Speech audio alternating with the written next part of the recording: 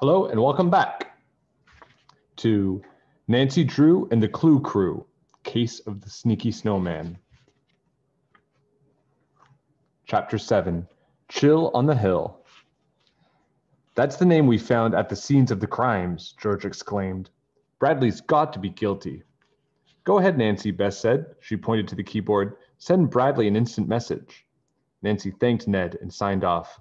I think I'd rather question Bradley face to face first, she said, if we can find him again. We can look for Bradley in the park, George said. Nancy thought about Bradley's fancy moves on his snowboard. Or we can look for him somewhere else, she said. Where? Bess and George asked together. Nightmare Hill, Nancy said with a grin. Whoa, George cried. That's the steepest hill in River Heights. You have to be super brave to go down Nightmare Hill, Bess said. Or super crazy. Nancy thought of Bradley and said, exactly. Nightmare Hill was 5 blocks away. The girls had permission to walk there together. As they stood on the hilltop, they saw a few extreme sledders and snowboarders, but not Bradley. I guess even Bradley's not crazy enough to go down Nightmare Hill, Nancy sighed. They were about to walk away when someone yelled, King of the Hill! I'm King of the Hill! Woo-hoo! Nancy whipped around, zipping down the hill on his snowboard was Bradley Sorensen. He was wearing black ski goggles, a blue parka, and matching pants. Suddenly, Nancy noticed something else. Look at Bradley's gloves, Nancy said. They're green, the same color as the woolly thread we found. I told you he was guilty, George said. Not yet, Nancy said. There's one more thing I want to find out. Bradley began climbing back up the hill. Bradley Sorensen, Nancy called. I can't believe it. Can I have your autograph? Can I? Huh? George said. Nancy, yuck, Bess whispered. Bradley looked surprised too. My what? He asked. Your autograph, Nancy said. You're going to be a famous Olympic snowboarder someday, so I want to be the first fan to get your autograph. I think I'm going to barf, George muttered. Bradley grinned. He reached into his pocket and pulled out an empty candy bar wrapper. Then he pulled out a pen. Nancy watched as Bradley scribbled his name on the wrapper. Here, Bradley said. He held out the wrapper. But next time I charge $5. Nancy snatched the wrapper. She looked at the autograph and shouted, Just as I thought, green ink. Bess jabbed the autograph. And look, she said, the letter S is curly, the same as the message. What are you girlies talking about? Bradley cried. You're the one who did all those mean pranks in the park, Nancy said. You're the snowman. Bradley narrowed his eyes at the girls. Then he slipped his feet into a snowboard and said, Oh yeah? Catch me if you can. The girls watched as Bradley pushed down the hill. Oh, great, George said. He's getting away. Bess glanced around. She ran over to a big sheet of cardboard and dragged it over. What's that? Nancy asked.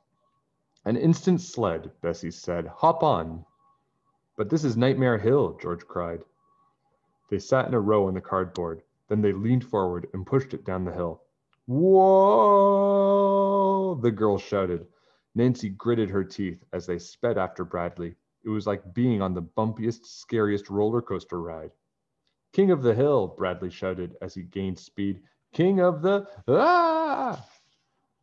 Bradley's snowboard flipped over. He flew through the air and landed right in the snowbank. The cardboard sled stopped at the bottom of the hill. The girls jumped off and ran to Bradley. He was standing up, covered with snow. Now you're king of the spill, George laughed. Why did you do it, Bradley? Nancy asked. Why did you do all those pranks? I don't know what you're talking about, Bradley growled. Bradley dusted himself off. Suddenly, Nancy spotted something stuck in his sleeve. It looked like a strand of green silly string. I think you do know what I'm talking about, Nancy said. She plucked the string from his sleeve and smiled. Bradley stared at the string and sighed. Okay, so I squirted a bunch of sleds, he said, and papered some bushes, and threw some eggs. Big deal. You forgot something, George said. You knocked down our snowman, too. No way, Bradley said. That I didn't do. You didn't? Nancy asked. Nah, Bradley said. I stopped knocking down snowmen in second grade. Bradley picked up his board, then he stomped his way up the hill. How do you know he's telling the truth? Bess asked. George pointed to one of Bradley's footprints. His boots have that starry design on the sole. George said. Just like the footprints near the pranks. But not like the ones near Sherlock, Bess said. I don't think Bradley knocked down Sherlock, Nancy said. And he won't make any more trouble either, now that we know who the Snowman is. But we still don't know what happened to Sherlock, George said. Nancy, Bess, and George chatted as they walked away from the hill. The friends still couldn't believe they had sledded down the highest hill in River Heights. But I built a sled, Bess said proudly. Well, sort of. The girls headed back to the Drew house. Nancy's puppy, Chocolate Chip, was tethered to a tree in the front yard. The chain fastened to Chip's collar was long enough for her to romp around in the snow. Chip buried her little brown face in the snow. When she pulled it out, it was completely white. Chip loves the snow, Nancy said. I can see that, George laughed. Inside the house, the girls sat around the kitchen table, drinking Hannah's yummy hot chocolate. They forgot all about the case as they giggled and licked chocolate mustaches from their lips, and they sipped their last drops. Hannah held out Chip's leash. Now that you've had some hot chocolate, Hannah said, how about walking Chocolate Chip? Nancy, Bess, and George bundled up again and went outside. Chip's chain was still attached to the tree, but Chip was gone. Nancy's heart beat faster and faster. Bess? George, she stammered. Somebody took my dog. Uh-oh. Chapter 8. Chip, chip, hooray! Nancy was about to shout for Hannah when she heard a bark. She ran onto the sidewalk and looked down the street. A boy was carrying Chip away. It looks like Toby Leo, Nancy said. What's he doing with Chip? Bess asked. Chip's ears flopped up and down as Toby hurried down the block. Toby, stop! Nancy shouted. Toby looked over his shoulder. His mouth dropped open when he saw the girls. Chip barked. As she jumped out of Toby's arms, she dragged the scarf off his neck. Sorry, Nancy, Sorry, Nancy, Toby called as he ran away. I didn't mean it, honest. The girls raced over to Chip. Nancy scooped her up and held her tight. She attached Chip's leash to her puppy's collar. Why would Toby take Chip? Nancy asked. Maybe he wanted a puppy. Bess said with a shrug. Everybody wants a cute little puppy. Nancy thought of Cassidy making snow angels and singing about a puppy. That's when it began to click. Didn't Madame Chocolata tell Cassidy she would get a puppy? Nancy asked. Yeah, so? George said. Maybe Toby took Chip to give to Cassidy, Nancy said. So it would look like Deidre's fortune came true. Maybe Toby is making all of Madame Chocolate's fortunes come true, George said. Like Marcy's bracelet and Trina's basketball. And Sherlock, Bess gasped. Nancy picked up the scarf. It had a tiny hole at the end, just like the ones she had wrapped around Sherlock. Toby lives right around the corner, Nancy said. She tied the scarf around her neck. Let's see what we can find out. The Clue crew walked Chip around the corner to the Leo house. George rang the doorbell. Ding dong. When no one answered, they headed around to the house to the backyard. There was a swing set and snow-covered picnic table, but no Toby. Just then, Chip tugged at her leash. The little puppy pulled Nancy in the direction of a tree. What is it, girl? Nancy asked. Maybe she has to go again, George said. But when Chip stopped at the tree, she started digging. She dug and dug until she reached something in the snow. Nancy could see there were little round dog kibbles. Bess, George, look, Nancy said. Those are the same kind of kibbles we used for Sherlock's nose and mouth. What else is down there? George asked. While Chip munched on the kibbles, the girls brushed away more snow. Buried underneath was a pair of old rubber boots. My dad's boots, George exclaimed. Nancy picked one up. It felt heavy. She tipped it over, and a stalk of broccoli and earmuffs spilled out.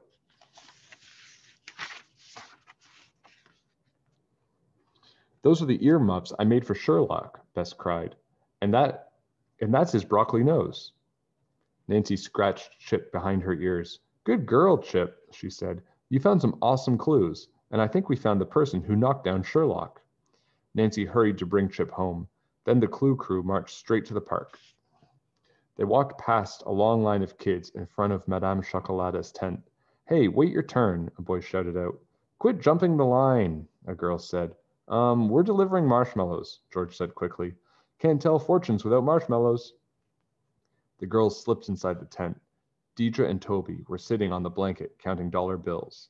15, 16, Toby counted. 17? Toby Leo, Nancy snapped. What? Toby cried. The dollars flew out of his hands as he jumped up. Nancy, I gave you back your dog. What's up? Deidre asked. I mean, what can Madame Chocolata tell you today? How about telling us if Toby knocked down our snowman? Nancy said. Tell us, Toby, George said, or we'll tell your parents that you took Nancy's dog right out of her yard.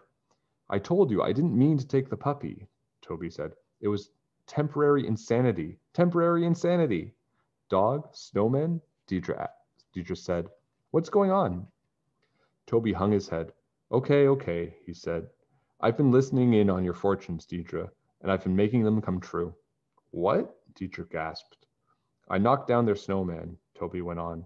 I even put on his boots and walked out of the park so it would look like his footsteps. And you buried the boots in your yard, Nancy said, along with the kibbles, the earmuffs, the broccoli nose. But I kept the scarf, Toby cut in. He pointed to the scarf around Nancy's neck. Blue is my favorite color. Why did you do it, Toby? Bess asked. So Madame Chocolata would have lots of customers, Toby explained. We were splitting the money, even Steven. The more money I got, the more I'd have to buy that new sled I wanted. Nancy got it. No wonder Toby was staring into the toy store window yesterday. But I had to use all my money to buy stuff like pizzas and plastic bracelets, Toby said with a frown. I even gave Trina Vanderhoof one of my own basketballs because I couldn't afford to buy a new one. Deidre glared at Toby long and hard. All this time, I thought my fortunes were coming true, she said between gritted teeth. I was going to have my own fortune cookies, a new website. I was even going to write a best-selling book called Mystic Marshmallows. Sorry, Deidre, Toby said. Once I started, I couldn't quit, but I'll quit now, I promise. Deidre reached up and pulled off her turban. Well, if I can't tell fortunes, then I quit too, she declared. What? Nancy, Bess, and George said together. These hoop earrings pinch, and this stupid tent is freezing, Deidre groaned. And if I have to stare at one more marshmallow, I'll flip. So you're not Madame Chocolata anymore? Nancy asked. I am so over it, Deidre said. She turned to Bess. I'm sorry I said you'd fall on the ice. I was just mad you called me silly. And I'm sorry I called you silly, Bess said. Nancy was so happy she could do cartwheels. The Clue crew solved the case, and Bess and Deidre made up. Just then, the kids outside the tent began to shout, We want Madame Chocolata! We want Madame Chocolata! We want Madame Chocolata! Uh-oh, Nancy said. How are you going to tell all those kids that you quit? Oh, I'm not telling them, Deidre said. She crossed her arms and turned to Toby. Me? Toby squeaked. Nancy, Bess, and George slipped out of the tent past the crowd. Did you hear that? Bess said happily. Deidre made up the fortunes that I'd fall in the show. And Toby confessed to knocking down Sherlock, Nancy said. So we solved the case. They were about to high-five when Nancy saw something big and white flit by in the distance. This time, Bess and George saw it too. Did you see that? Bess gasped. It looked like a walking snowman. He's back, Nancy said slowly. Back? George said. You mean you saw him once before? Nancy explained how she had seen a figure that looked like a snowman, but she hadn't said anything because she wasn't sure if she saw it or not. The girls walked away carefully to where they had seen the figure, but all they could see were his footprints. They weren't like the footprints the boots had made, though. They were huge, deep holes in the snow. Nancy, Bess, and George were silent as they stared at the strange footprints. This case is not closed, Nancy said. Not until we find out who that was, or what it was, Bess said with a shiver. That night, Nancy sat in the den watching TV. She wasn't really paying attention, though. She was too busy wondering about the mysterious figure they had seen in the park that day. It looked like a snowman, Nancy thought, but was it a snowman? Nancy clicked the remote to surf the channels. She stopped when she saw a news reporter standing in front of the River Heights Museum of Natural History. It was Nancy's favorite museum. It even had dinosaur bones inside. There have been many sightings of the Yeti, the reporter said, also known as the abominable snowman. Nancy sat up straight. Did she say snowman? Okay. So, one mystery solved, but one mystery remains. Tune in next time for the conclusion of the case of the sneaky snowman, and we'll see if there really is a snowman walking around. See you next time.